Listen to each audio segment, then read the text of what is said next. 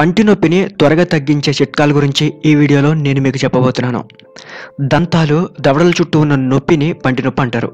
దంతాక్షయం, ఇన్ఫెక్షన్లు, దంతాలు వదులుగా మారడం, విరగడం లేదా చిగుళ్ళు వాపు ఈ పంటి నొప్పికి గల ప్రధాన కారణాలు. 1 లేదా 2 రోజులకు మించి పంటి నొప్పితో బాధపడుతుంటే ఖచ్చితంగా మీరు డెంటిస్ట్ని సంప్రదించాలి. అయితే కొన్ని ఇంట్లో ఉండే వస్తువుల్ని సహజంగానే ఈ పంటి నొప్పి నుంచి ఉపశమనం పొందే అవకాశం అయితే ఉంటుంది వాటిని వాడడం ద్వారా. అవేంటనే చూద్దాం. కోల్డ్ కంప్రెస్ లేదా ఐస్ ప్యాక్ దంత నొప్పిని తగ్గిస్తుందని చెబుతారు. ముఖ్యంగా పంటి నొప్పి ఏదైనా గాయం, చిగుళ్ళు వాపు ఉన్నప్పుడు ఈ చిట్కా అద్భుతంగా పనిచేస్తుంది. ఐస్ ప్యాక్ లేదా ఫ్రిడ్జ్లో శీతలీకరించిన బఠానీల సంచిని ఉపయోగించి కోల్డ్ కంప్రెస్గా ప్రయత్నించవచ్చు. చెంపలకు వెలుపల భాగాన పన్ను నొప్పి ఉన్న ప్రాంతంలో కొన్ని నిమిషాలు అలా అదిమి పెట్టడం ద్వారా ఉపశమనం పొందొచ్చు.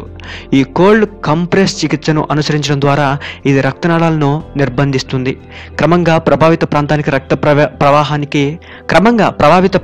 రక్త ప్రవాహాన్ని నెమ్మదిస్తుంది. తద్వారా నొప్పి, వాపు మరియు మంటను తగ్గించడానికి సహాయపడుతుంది. నెక్స్ట్, ఉప్పు నీటితో పుక్కిలించడం అంటే మౌత్ వాష్ చేయడం అనమాట. వెచ్చని ఉప్పు నీటితో నోరు శుభ్రం చేయడం ద్వారా దంత కుహరాలలో లేదా దంతాల మధ్య పేరుకున్న అవశేషాలు తొలగించడంలో సహాయపడుతుంది. ఇది వాపును తగ్గించడమే కాకుండా వైద్యాన్ని సులభతరం చేస్తుంది. ఉప్పు నీటి చిట్కా గొంతు నొప్పి నుంచి కూడా ఉపశమనం కలిగిస్తుంది. సో 1 టీ స్పూన్ ఉప్పును 1 గ్లాస్ గోరువెచ్చని నీటిలో కరిగించి ఉమ్మి వేయడానికి ముందు 30 సెకండ్ల పాటు నోట్లో ఉంచి పుక్కిలించండి. ఈ ప్రక్రియను అవసరమైనంత మేర పునరావృతం చేసుకోవచ్చు. నెక్స్ట్, నొప్పి నివారణకు మందులు. వెల్లుల్లి ఔషధ ప్రయోజనాల దృష్ట్యా తరతరాలుగా విస్తృతంగా ఉపయోగించబడుతున్న అద్భుతమైన వంటింటి పదార్థం. వెల్లుల్లి అల్లీసిన్ అనే సమ్మేళనాన్ని కలిగి ఉంటుంది. ఈ అల్లీసిన్ శక్తివంతమైన యాంటీ బ్యాక్టీరియల్ లక్షణాలను కలిగి ఉంటుంది. మొదటగా తాజా వెల్లుల్లి రెబ్బలను చూర్ణం చేసి ఆపై కొద్దిగా ఉప్పుతో కలపాలి. ఈ మిశ్రమాన్ని నొప్పి ఉన్న భాగంలో రాయండి. కొద్దిసేపటికి మీరు ఉపశమనాన్ని పొందుతారు. నెక్స్ట్, పుదీనా టీ. లవంగాల మాదిరిగానే పుదీనాకు కూడా పంటి నొప్పి నుంచి ఉపశమనం కలిగించే లక్షణాలు ఉంటాయి. పుదీనా సువాసనను ఇచ్చే మెంథోల్ ప్రధానంగా యాంటీ బ్యాక్టీరియల్ లక్షణాలు కూడా కలిగి ఉంటుంది. 1 టీ స్పూన్ ఎండిన పుదీనా ఆకులను 1 కప్పు వేడి నీటిలో వేసి 20 నిమిషాల పాటు అలాగే ఉంచి కాస్త చల్లబడిన తర్వాత వాటితో పుక్కిలించవచ్చు లేదా టీలా చేసుకుని తాగేయచ్చు. తడి టీ బ్యాగ్ కూడా ఈ నొప్పిని తగ్గే వరకు ఈ విధంగా చేసినా కూడా పంటి నొప్పి అనేది తగ్గుద్ది. నెక్స్ట్, థైమ్ దాని ఔషధ ప్రయోజనాల పరంగా ప్రసిద్ధి చెందిన మొక్కగా అందరికీ తెలిసిందే. అంతేకాకుండా కొరింత దగ్గు, ధనుర్వాతం వంటి ఛాతీ సంబంధిత ఇన్ఫెక్షన్లను సమర్థవంతంగా నివారణగా చెప్పబడుతుంది దీన్ని. ఈ థైమ్ ఎసెన్షియల్ నూనెలో ప్రధానంగా ఉండే థైమోల్ క్రిమినాశక మరియు యాంటీ ఫంగల్ లక్షణాలు ఎక్కువగా ఉంటాయి. 1 చుక్క థైమ్ ఎసెన్షియల్ నూనెను 1 గ్లాస్ నీటిలో కలిపి మౌత్ వాష్ చేయడానికి ఉపయోగించుకోవచ్చు. మరో పద్ధతి ఏంటంటే కొన్ని చుక్కల థైమ్ ఎసెన్షియల్ నూనె మరియు నీళ్లను కాటన్ బాల్పై చల్లుకొని నొప్పిగా ఉన్న ప్రాంతంలో అపసవ్య దిశలో అదిమినట్లుగా ఉంచండి. తక్కువ సమయంలోనే మంచి ఉపశమనం కలుగుతుంది. నెక్స్ట్, కలబంద గుజ్జు కాలిన గాయాలు మరియు చిన్న కోతలను నయం చేస్తుంది.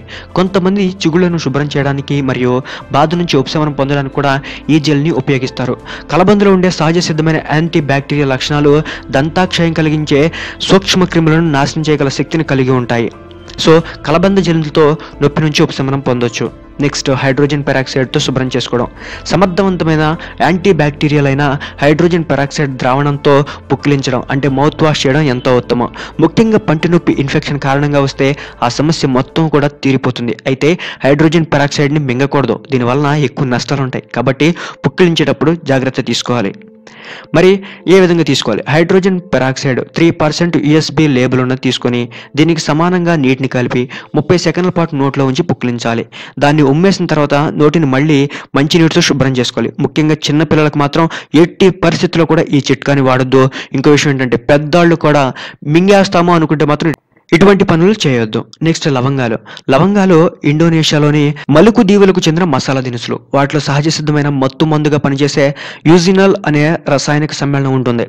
లవంగాలలో యాంటీ ఇన్ఫ్లమేటరీ మరియు యాంటీ బ్యాక్టీరియల్ లక్షణాలు ఉంటాయి. ఇవి దంతాలు మరియు చిగుళ్ళ ఇన్ఫెక్షన్లతో పోరాటానికి అత్యుత్తమంగా పనిచేస్తాయి. లవంగాల నూనెలో 1 చిన్న కాటన్ బాల్ని నానబెట్టి ప్రభావితమైన దంతాల భాగంలో ఉంచడం ద్వారా ఉపశమనం పొందొచ్చు.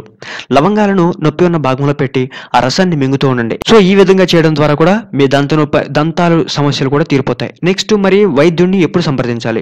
ఈ గృహ చిట్కాలు తాత్కాలిక ఉపశమనానికి మాత్రమే గుర్తుంచుకోవాలి.